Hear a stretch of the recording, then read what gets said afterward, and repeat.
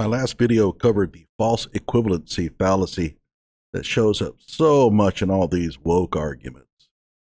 People always saying, what about this and what about that? Get ready. We're going to get another round of that as soon as the Matthew Dolloff and Lee Keltner trial gets underway. And if you don't remember, Matthew Dolloff shot Lee Keltner at a Denver protest, and Matthew Dolloff is claiming self-defense. There's going to be some similarities between this case and the Kyle Rittenhouse case that's going to get everybody wound up. I think it's important that we understand the similarities and differences between that case and the Rittenhouse saga. Hello out there. I am trying to get through. With his powerful brainwaves cradled in the warmth of reasoning, it's time for Johnnie Walker Dread to straighten you out on a thing or two. Emanating all the way from exciting Las Vegas, Oklahoma, it's the Johnnie Walker Dread Show. All right, let's start off by reading a news article that just came out just a few days ago. It says, former security guard pleads not guilty to murder in Denver protest shooting. Now again, this is going to be really important for the Kyle Rittenhouse case. If Matthew Dolloff is convicted here, you can imagine what they're going to be wanting of Kyle Rittenhouse. A former security guard who shot and killed a man at a rally in Denver in October pleaded not guilty to murder Friday. Denver prosecutors charged Matthew Dolloff with second-degree murder for shooting and killing 49-year-old Lee Keltner on October 10th. Dolloff was working as a security guard for 9 News reporters at a Patriot rally in Civic Center Park when he and Keltner got into a dispute. Keltner discharged pepper spray at Dolloff, who shot Keltner. Doug Richards, Dolloff's attorney, has previously argued that the 31-year-old acted in self-defense when he opened fire. The judge on Friday did not set a date for trial and said he would set one after the next hearing, scheduled for August 2nd. All right, is there enough evidence here to at least consider this as a self-defense trial? In other words, is there enough evidence for there to be the question of self-defense? Yes, of that there is no doubt. And so the prosecution is going to have to prove that Dolloff did not act in self-defense. Recording that other argument that Lee Keltner was involved in from a different angle. Don't touch me, old man! You touch me, old man! Don't try. Touch me, man! Knock it off. Don't touch me, man! Find out. Okay, here's what I find to be rather interesting. The guy in the foreground there who's yelling at the old man, we have an interview of him that I'll show you here. I'm not going to play the entire interview, but I will show you where it's available and you can listen to him talk about what happened. His beef is with Lee Keltner, the man on the, well, he's out of the picture now, but the really big dude that's on the far left that was arguing with him. The old man steps in between him, and you'll notice that Jeremiah, by the way, that's the man's name, turns his attention on the old man and starts arguing with him. I don't think that this guy here in the foreground wants to tangle with Lee Keltner. I think Lee is a pretty good-sized dude, and I have a feeling that Jeremiah figured the old man's a little bit of an easier target.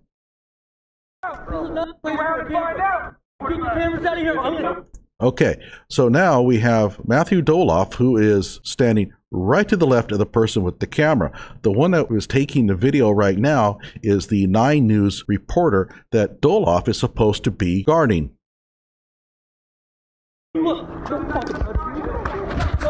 So you can see right there, that's the leg of Matthew Dolloff, and he's getting into an altercation with Lee Keltner. That's how fast it happened. 9 seconds. The producer's clip did not capture the shooting. Watch his video again here, just before Lee Keltner walks away from that first dispute. Don't touch me, old man! You touch me, old man! Don't try. Touch me, man! Knock it off. Don't touch me, man! Now, Lee Keltner could have walked away from this, and he could have as well, Jeremiah. There was no need for them to get involved any more than that. They've been yelling at each other. The old man has gotten in between them, kind of separated them. There was no need for any further altercation. Now the question becomes, what happened between Lee Keltner and Matthew Dolloff? Well, it looks like Lee Keltner might not have liked being videotaped. Find out! Find out! Get the cameras out of here! Yeah, Okay, so he doesn't like the camera, and he steps in, and then he gets in an altercation with Dolloff, who's the security guard. What happens next is captured by Denver Post photographer Helen Richardson. Keltner takes a swing at the security guard. In another rapid-fire image of hers, Keltner backs away and sprays pepper spray toward the security guard. That's when Matthew Dolloff draws his weapon and pulls the trigger once, killing Keltner.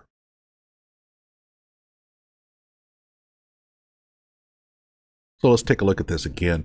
This is going to be an important photograph that's going to be used in the trial.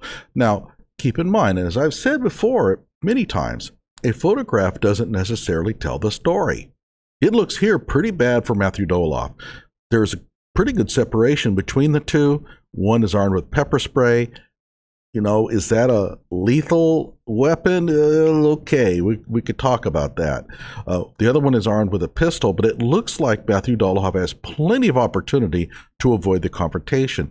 But again, this is just a still photograph of an actual event, and things happen really quickly. They were closer together just a moment before.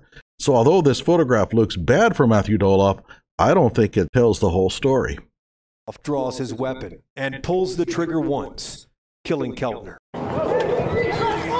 It's also when Brian Loma started running up. We've shown you his video for several days now. You can see Helen Richardson from the Denver Post there in that orange vest that says press. 12 seconds later, as uniformed police close in with rifles drawn, the 9 News journalist starts recording again on his iPhone.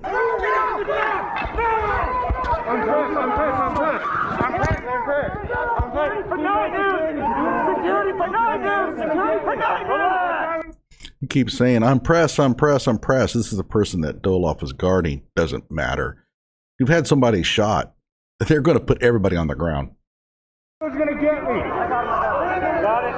That guy was going to get me. Well, what do you mean Mike was going to get you? What was he going to do? I mean, that's going to be the ultimate question. And again, it's about what Matthew Dolloff thinks. What did he believe Lee Keltner was going to do to either him or to the 9 News reporter? I'm Craig. He's my security guy. Johnnie had a weapon right there. No, sir.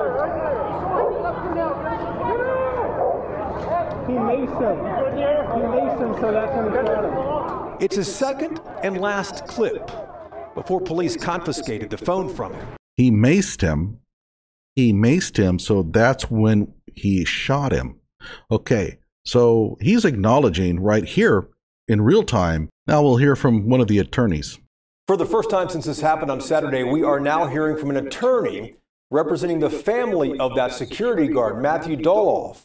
We spoke with Doug Richards on the phone within the last half hour or so. And on behalf of Dolloff's family, here's what Richards told us. He said that Matt was acting in self-defense. Matt put his life and now his liberty in between the now deceased and the 9 News employee.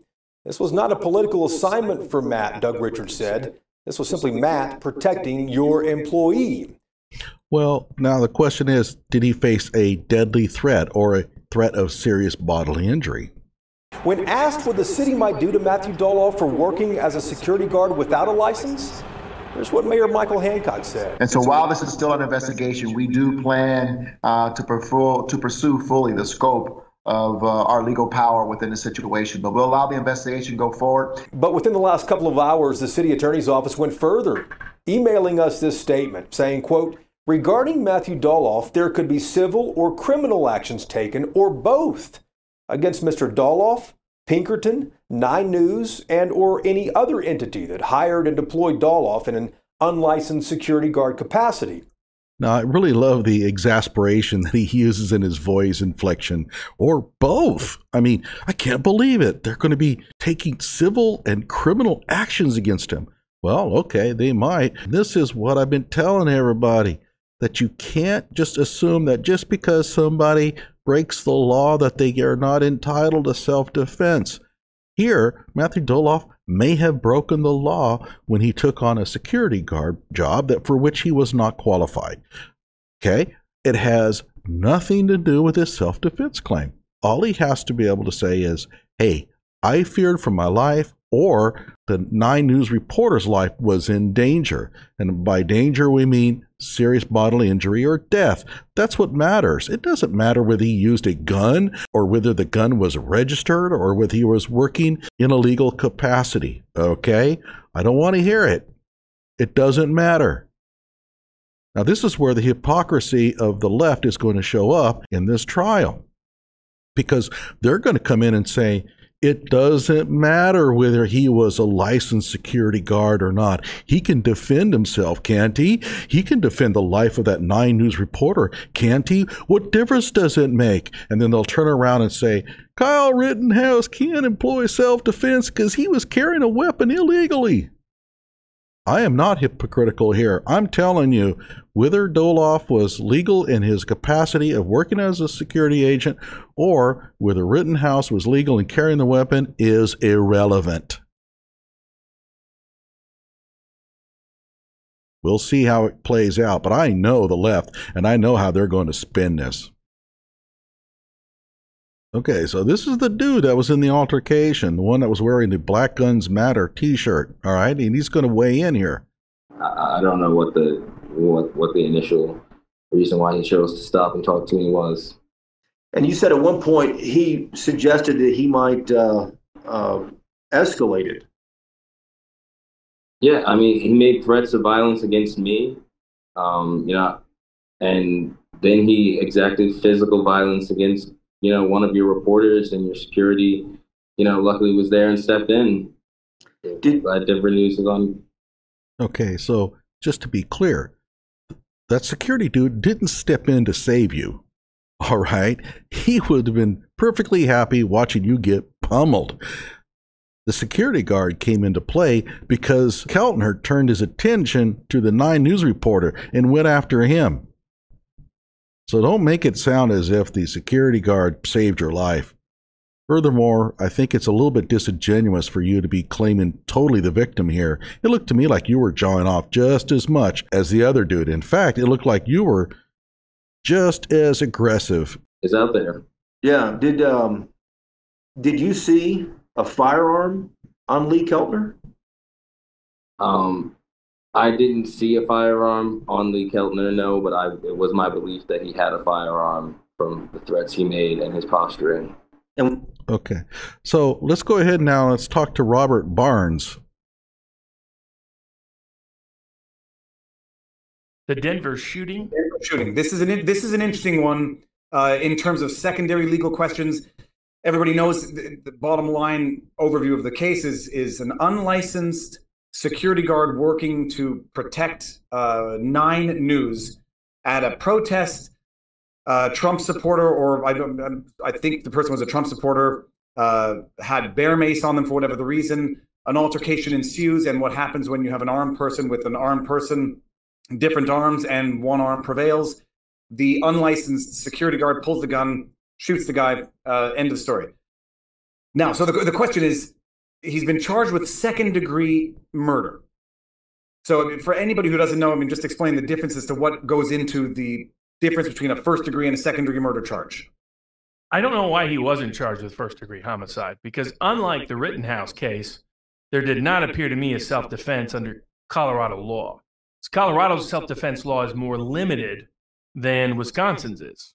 So Colorado's self-defense law requires that you have proportionate response and it be the only remedy. So whereas Wisconsin doesn't have to have that. With Wisconsin law, if you fear imminent harm, you can use grave bodily harm to the other side. I'm not sure where he's getting this. I read the Colorado statutes and I'm not seeing it. We'll take a look at those in a moment. You can't in Colorado. So this guy has someone, he slaps at him, then he backs away, then he uses bear mace, and he just pulls out his gun and in cold blood goes boom. That is not a self-defense under Colorado law. So I don't understand why he wasn't charged with first-degree homicide. It is kind of odd that he's being charged with second degree. I mean, if you really do think that this was not self-defense and you're only going to charge a guy with murder if it's not self-defense, why the second degree charge? It doesn't make any sense. You would go with first degree, I would think. Keep in mind, Kyle Rittenhouse is being charged with reckless homicide. In other words, the death resulted from reckless handling of his firearm. The other one with Anthony Huber is a first-degree intentional homicide, not second-degree. A second-degree murder charge here just seems rather odd. So I don't think he has a self-defense available to him. It's interesting to watch the left somehow claim Rittenhouse did not act in self-defense, but this guy did. I understand the political nature of that. I mean, we sort of see it on the right in the Breonna Taylor case, in my view, people's unwillingness to be skeptical of what the police did in the Breonna Taylor case because they're so accustomed to BLM lies about what police conduct is. I'll go ahead and back him up on this one, okay? With Breonna Taylor, I went in and I did a video where I am very skeptical of the police's claims about her death. I think that Black Lives Matter may have a point on that, okay? In terms of the Dolloff case, I'm on the fence on this one. I'm not sure that this is self-defense or not. It's kind of iffy, you know. With Kyle Rittenhouse, I absolutely fully believe it's self-defense. So you can be consistent. You don't have to pick the side that your politics tells you. You can go against it. And in the case of Dolloff, I'm going against it. Even though the person that was shot was a patriot, conservative, or whatever, which would, I guess, align to my political beliefs a little bit more often than not, doesn't matter. If it's self-defense, it's self-defense. And if the evidence comes out to show that it was self-defense, I'm on Dolloff's side on that one. Right now, I'm on the fence. I'm not quite sure. And with Breonna Taylor, I think that the police are in some trouble there. I'm not buying the police's line that everything is kosher there. Should they be charged with murder? Should it be murder? Well, I guess you could make an argument for reckless homicide, you know, that their invasion of the apartment and the way they handled the situation was reckless and therefore her death resulted of it. I could see that. It depends, again, on what the evidence says. Though we should mention, I believe that there is enough evidence to try the police officers on reckless homicide. I am not convinced they're guilty. Why? I don't have all the evidence in front of me. I would like to see the evidence before I make a conclusion. However, I am skeptical of their claim. And they had some choice comments for me last week, but I responded to most of them. Most of them were in good faith. A few were not so much, but that's okay. Oh, by the way, you're on mute, Viva. Is the distinction between first and second degree not premeditation, or whether or not there's a defensible excuse for the conduct? In most states, the difference between First and Second Amendment will be intentional versus reckless. So usually Second Amendment is where you cause someone's death but didn't intend it. But I don't know how you put it that way when a guy pulls a gun and shoots right at his chest. That's about as much intentional as you could get. You could see, like in a Breonna Taylor case, a reckless homicide charge where you're not even intending to hit her. If you believe that they were reckless in they lacked self-defense because they were reckless. That's how. Okay, so I got a little confused there. I apologize, because Wisconsin's a little bit different. Second degree intentional homicide is a homicide that arises out of sort of a hot flash moment, right? You catch your wife in bed with somebody, you get mad, right? And you just open fire. In other words, not premeditated, spur of the moment due to emotions. First degree is intentional. You planned it. You had plenty of opportunity to not carry it out, and you chose to carry it out anyway.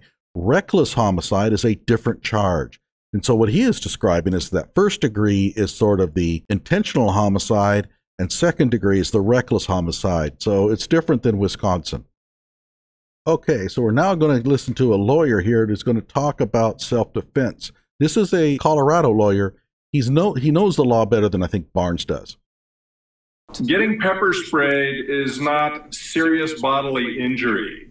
You're not allowed to kill someone because they pepper spray you. Dolloff was arrested on Saturday and is charged with murder. Ultimately, the only real question is, was he in reasonable fear of imminent, serious bodily injury or death?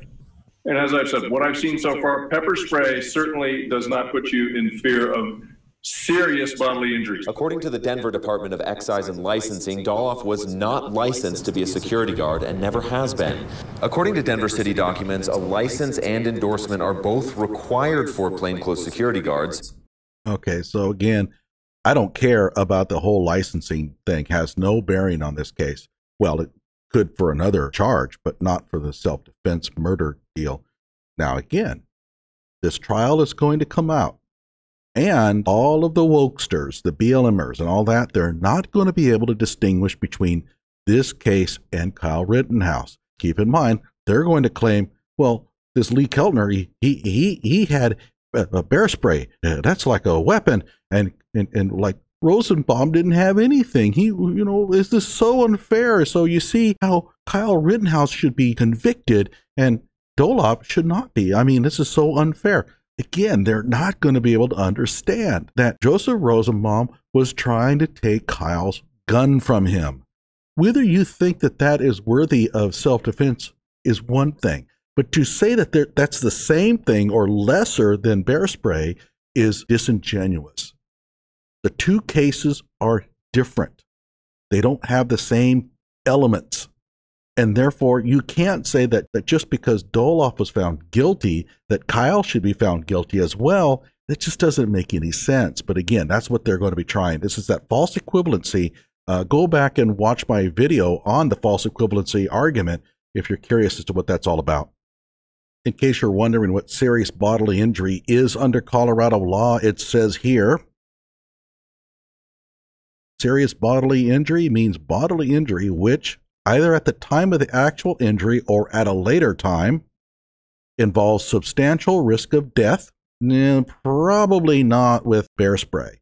Could you die from it? Yes, but substantial risk means that bear spray would have to be fatal fairly commonly, and it does, and it is. It's rare. A substantial risk of serious permanent disfigurement. No, that's not going to be applied here. A substantial risk of protracted loss or impairment of the function of any part or organ of the body, or breaks, fractures, or burns. Okay, what about the eyes? Okay, well, all right, I could see an argument made that bear spray can cause permanent eye loss, and therefore a person spraying it in your eyes could warrant lethal force. I don't think it's a very strong argument, and I think that one attorney will tell you that typically the courts don't look upon bear spray as a lethal weapon that would allow you to use deadly force against. But okay, now the other issue is that did Dolloff suspect that Keltner might shoot him with a gun that he didn't see? That's also a little bit iffy. I'm not sure. I mean, they're going to probably try to use that argument. And again, I'd have to see what the evidence is first before I could decide on my own whether I choose to believe that or not. Again, and I must emphasize this so much, and BLM, the woke, are not going to understand this. But I'm going to go ahead and say it anyway. The Matthew Dolloff, Lee Keltner incident is not like the Kyle Rittenhouse, Joseph Rosenbaum incident. They're completely different in many respects. You cannot just simply claim that if Dolloff is convicted, then Kyle should be convicted. The situations are vastly different. First of all, I do think that Kyle Rittenhouse has a much, much stronger self-defense claim than Dolloff. I'm not saying Dolloff doesn't have one. I'm just saying Rittenhouse's claim is much stronger for a good reason, and that is that Richard McGinnis is on record as saying that Joseph Rosenbaum tried to take Kyle's gun from him. The threat imposed by somebody who takes your gun from you is much deeper and much more credible than having somebody spray you with pepper spray or slapping you with an open hand. Furthermore, Kyle Rittenhouse ran from Rosenbaum, so whatever provocation there was, Rittenhouse tried to get away from Rosenbaum, and therefore he is on much stronger ground than Dolloff. It looked to me like Dolloff could have easily escaped from Keltner, that there was no real reason to actually have to use a gun. Now, Keltner is going to come back and say, hey, I was defending a third party, and therefore it's not quite that simple. And that's a good argument to make. Will Dolloff ultimately succeed? I tend to think this is kind of like a 50-50 deal. I'm not quite sure that Dolloff is going to get off or not. And of course, again, the question now becomes, what role will the mob play? Will they influence the jury to shift the verdict one way or the other? Hard to say. I don't think that this trial has caught the attention of BLM as much as the Rittenhouse one has. However, because of the similarities, it's going to. So be prepared for the false equivalency. Like my video, subscribe to my channel.